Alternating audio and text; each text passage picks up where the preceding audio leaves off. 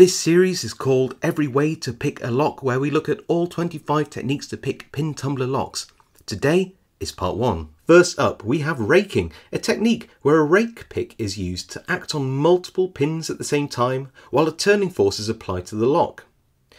Either random or predefined motions of the rake pick are used in the lock until all the pins are set and the lock opens. Next, we have single pin picking, a more controlled and methodical technique where turning force is applied to the lock and the binding pins are picked one at a time using a hook lock pick until all the pins are finally set at the shear line, and again we get an open. Some locks are made so badly that you can literally hit the body or shackle with a hammer to knock the shackle locking pawls out of the way and get an open.